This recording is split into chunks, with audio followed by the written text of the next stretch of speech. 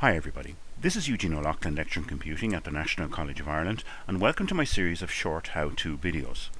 In this video we're going to learn how to select the correct t-test when we want to compare two sample means.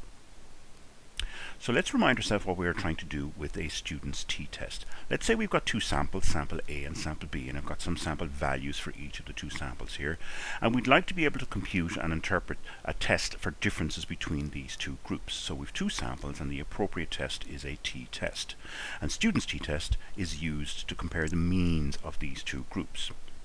Now unfortunately it's not quite straightforward in that there are different types of t-tests, so we need to know which one is the right one to choose.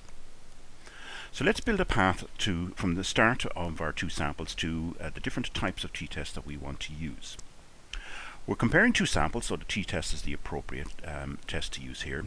And we first of all have to determine whether the samples are unpaired, and that means they're independent of each other, or whether they are paired, and that is they are dependent on each other.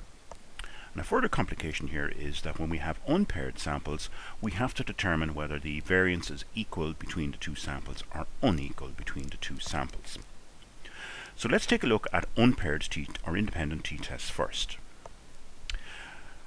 We have to determine whether the variance is equal or unequal between these two samples. So in an unpaired or independent t-test, we will have two groups being tested once. So what we should do is we should calculate the variance for both groups and then use that in a simple f-statistic formula to tell us whether the variances are equal or not. So our f-statistic is equal to the larger variance divided by the smaller variance, and values closer to 1 will indicate equal variance between the two samples, and values that deviate considerably from 1 would indicate unequal variance between the two samples. So this simple f-statistic is what we need to tell us about equal or unequal variance. Once we have that done, then let's take a look at the t-test formula that we use when we have equal variance. We can see the t-test formula over here on the right hand side, so let's go through that first. We first of all subtract the mean of sample 1 from the mean of sample 2, so we get the difference between the sample means. We also then have to count the number of values in each sample, so we'll have n1 and n2. And the complicated bit in this t-test formula is the pooled variance that's here in the center. Because our variances are between the two samples are equal, we pool the two variances, and our formula for calculating the pooled variance is the one that's in the middle here. And we can see that we have n1 and n2 used quite a lot in this formula, but also very importantly the sample variance for group 1 and the sample variance for group 2, which by the way we have already calculated when we were doing the f-test. So we just substitute those values for variance 1 and variance 2 and n1 and n2, and we will get our pooled variance, which we can then use in our t-test formula. We'll also need degrees of freedom when we are looking up our t-tables, and our degrees of freedom here are quite simple. They are the numbers of values in sample 1 plus sample 2 and subtract 2 from that to give us our degrees of freedom. So that's our t-test formula and for pooled variance and degrees of freedom for when we have equal variance. Now let's look and see what happens when we have unequal variance.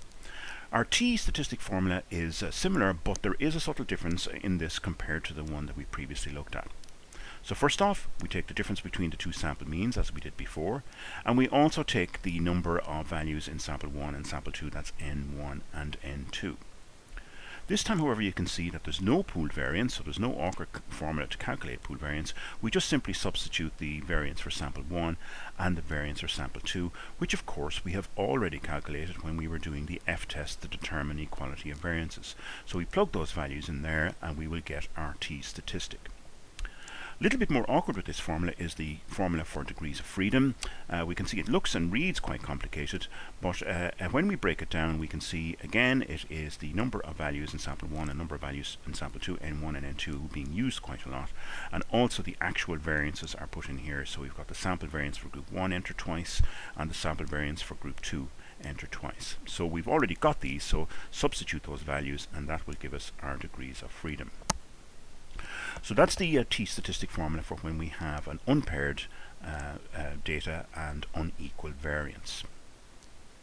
Now let's go back and take a look at when we have paired or dependent samples. In a test like this, we would generally speaking have one group being tested twice. A very common variation on this is that we would have a before and after situation. So one group being tested twice. And our t-statistic formula is quite different here. You can see straight away that there's no variance and there's no means being calculated here. So the key thing in it is the sum of the differences. So we have this value here, sigma representing sum and capital D representing the differences. So what we have to do is we have to subtract each of the value for each of the pairs in our data, get all the differences between the two sets of data and add them all up, and that gives us our sum of D. That's the sum of the differences. We can see then we've got that value in the formula 3 times. N in this formula, in this case, represents the number of pairs, a little bit different than what we had in the previous tests.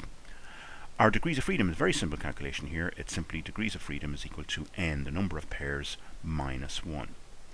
So that's our t statistic formula for when we have paired or dependent samples. So let's summarize. First off, we are comparing two samples, so a t-test is appropriate. We have to determine whether our data are paired or unpaired. So if our data are unpaired, we have to then determine whether the samples have equal variance or unequal variance. If we find with an f-test that variance is equal, then we use the t-statistics formula here on the top right hand side. This is the formula that uses pooled variance, which has to be calculated separately. When we have an unpaired test and we have unequal variance, we have a different set of formula here. Our t-statistic formula is relatively straightforward. It uses the actual variances this time rather than the pooled variance. And the only awkward piece from this formula is our calculation for the degrees of freedom. But again, it's using values that we have already calculated, so we should be able to substitute them there to get our degrees of freedom. Finally, if our two samples were paired or dependent on each other, we use a t-statistic formula which is based on the differences between the two samples. And once again, our degrees of freedom formula here is very straightforward. It's just n, the number of pairs, minus 1. So make sure you choose the correct path. We've got 3 possibilities here: equal variance, unequal variance, and a paired t-test.